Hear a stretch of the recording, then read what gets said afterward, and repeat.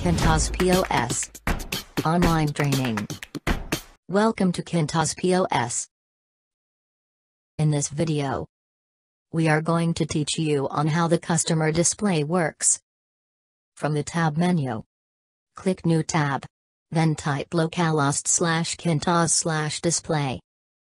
From this page, you can add your own image on your customer display, like for example, promos and freebies. We will discuss this on the other video. To start the transaction, scan the barcode of the items. Going back to customer display, the picture and list of the items will show. The customer can also check the total quantity, total discount, total amount, and total change. When you scan another items, the image on the customer display will automatic change. You may contact us. Our website, email address, phone numbers,